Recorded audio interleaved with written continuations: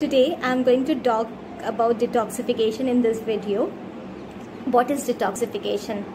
Our body is working 24/7, and in the work done by the body, it needs fuel.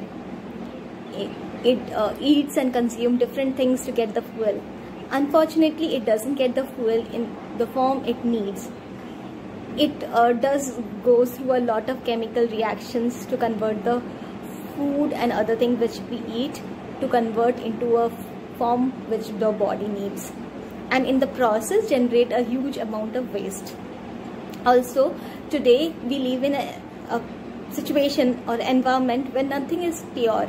The food, the air, water, the environment, in fact the people, their toxicated beliefs and thoughts, we ourselves are not very pure, and thus we release a huge amount of toxins each and every day. And those two processes, because of these two processes, we accumulate a huge amount of toxins in our body each and every single day. Now, the process of removal of these toxins on a periodic basis is known as detoxification. So what will happen if we don't remove these toxins? It will accumulate in the body, and this accumulation causes disease. This is when the body is not at ease. Why it is not at ease? Because the flow of the energy, the flow of vital energy in the body, the flow of the fuel in the body is not happening freely. There is some restriction because of the toxin accumulation around your body.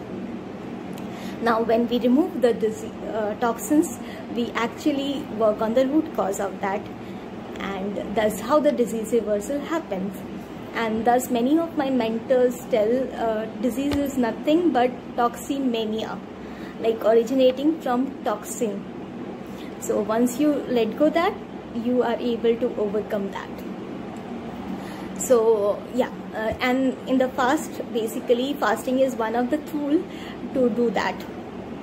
So when we do a fast, our body is at rest, and during that rest time, it eliminates, cleans the things which are there inside the body, which are stored in the different places in your body, causing the restriction.